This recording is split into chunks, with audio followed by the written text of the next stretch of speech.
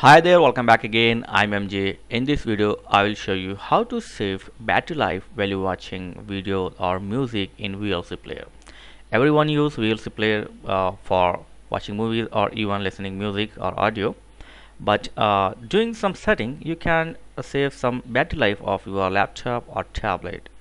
So for this, you need to just do the simple setting. First, open your VLC player, click on Tools, select the preferences, and now click on Input and Decodes like this. And here the first option you will get hardware accelerated decoding. So here just select automatic. That's it. You don't need to do any hard work for this. Just keep it up this automatic. After this, click on save.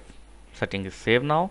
So this option will definitely save some battery life of your tablet and laptop while you're watching videos in VLC player.